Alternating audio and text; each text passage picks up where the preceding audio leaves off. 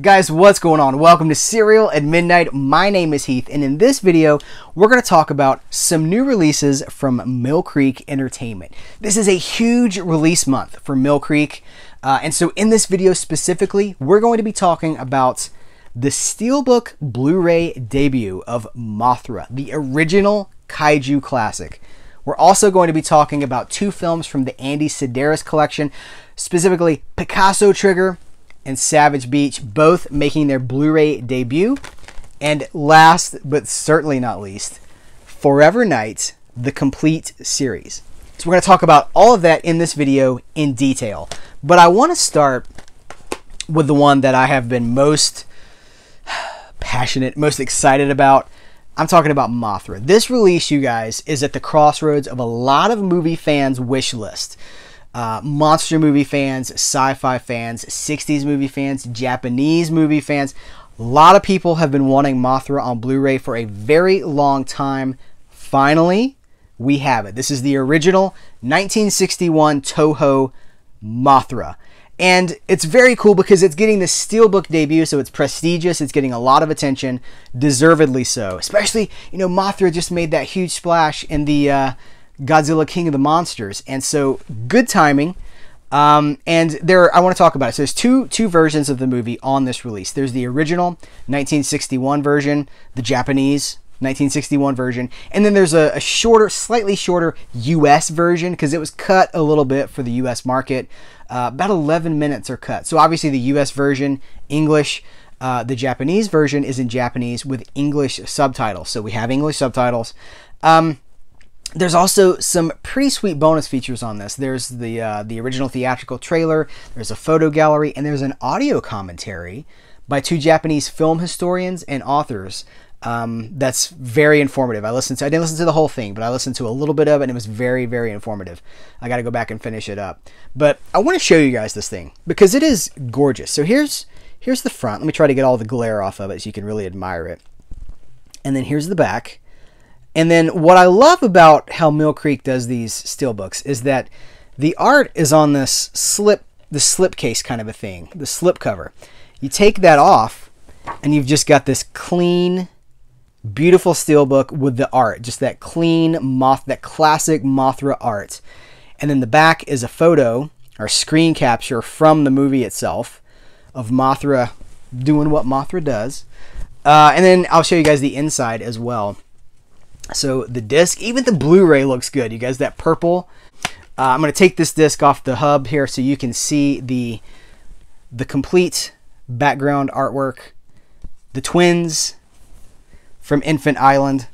This is fantastic, you guys. I am so happy to have Mothra, the original Mothra, in my collection. You guys know I love Godzilla. I love monster movies. We've done Godzilla videos, a few of them. And so this is encouraging to me because this is a Toho movie getting an American Blu-ray release, and I'm hoping that this is kind of a harbinger of things to come as far as classic Japanese monster movies getting like wide American distribution, because some of this stuff, there's Godzilla movies I don't have. I have most of the Godzilla movies, but there's some that I don't have because it's just hard to get them in America. Rights are just kind of all over the place. So if nothing else, I have Mothra, but I would love to see more things like this. So hopefully if the sales are there, we will get future kaiju classics. So the next thing I want to talk about is, of course, these Andy Sidaris movies. So these are the next two after, Mill Creek doesn't call these waves. These are my terms, but this was like the first wave of Andy Sidaris movies. These are the Malibu Bay Films releases. So he made 12 Malibu Bay films throughout the mid to late 80s and then the 90s. And these were the first two in that cycle. This was Malibu Express and Hard Ticket to Hawaii. And then now we have the next two. We have Picasso Trigger and we have Savage Beach. So all four of these have been restored for Blu-ray. Here's the exciting part is, in addition to these hitting now, Mill Creek has already announced the next two in the Malibu Bay Films cycle. So there are two more of these coming in 2 more months. And that will mean that half of the Malibu Bay films have been given restored Blu-ray versions. So hopefully, fingers crossed, if these sell well, you guys support these, and maybe we'll get all 12 on Blu-ray restored by the AFGA. But these look great. Listen, we've talked about these before, right? So you guys know the drill. Andy Sidaris was shameless in his... So he came from sports. He's a sports innovator. But when it came to movies, he had this great blend of... well, he cast Playboy playmates with very little acting ability in lead roles. He cast these huge muscle-bound men, bodybuilders, soap opera actors. And it was this weird mix of like skin movie with over-the-top, like crazy over-the-top action. I've talked about some of the scenes from these movies before. I don't want to spoil anything for you in these movies, but they are ridiculous. But they're deliberately ridiculous. I know there's a trend. I see it all the time. There's a trend. We think this person couldn't possibly know how corny these movies are. Well, Andy Sidaris knew how corny his movies were because he made them that corny. He's the one telling the joke in the first place. And they are jokes. I mean, they are crazy. Absolutely exploitation. These are exploitation classics, video store era classics. Some of the things I'm talking about, like dynamite on a remote control car, up a surfboard, through a window, boom. That sort of thing. Just so goofy, but just lovingly embracing the goofiness. So I'm so happy to have these. That means, again, you guys, look, there's 1/3 of the Malibu Bay Films cycle catalog.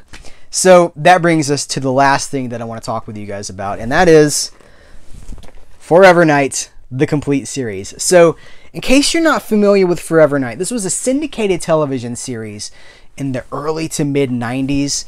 And it's about a vampire cop. He's a cop, but he's also a vampire.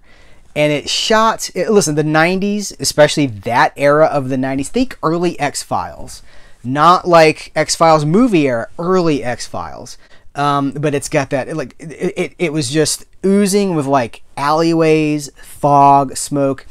In my market, because this was a syndicated show, so in my market, it came on very early in the morning, between Saturday night and Sunday morning, at like 1 a.m. in the morning, early Sunday morning, after Highlander the series. So I would record Highlander the series, and sometimes I'd catch a little bit of Forever Knight on the recording after that. And I never saw it. I never managed to catch the whole thing. It was always just fragments. And so I was always really interested in it. And then one day, you know, they announced the Forever Knight DVDs. And here's the thing. This show came out on DVD years ago. And the third season, it's a 3-season show. And that third season has become impossible to find. I don't know why it went out of print. I don't know why the first 2 seasons seemed to be readily available, but that third season was going for like $100 at one point in time. Well, now it's all in one package from Mill Creek Entertainment. So here's the thing. Forever Knight was never a beautiful show. It was always very soft. We're talking about standard definition.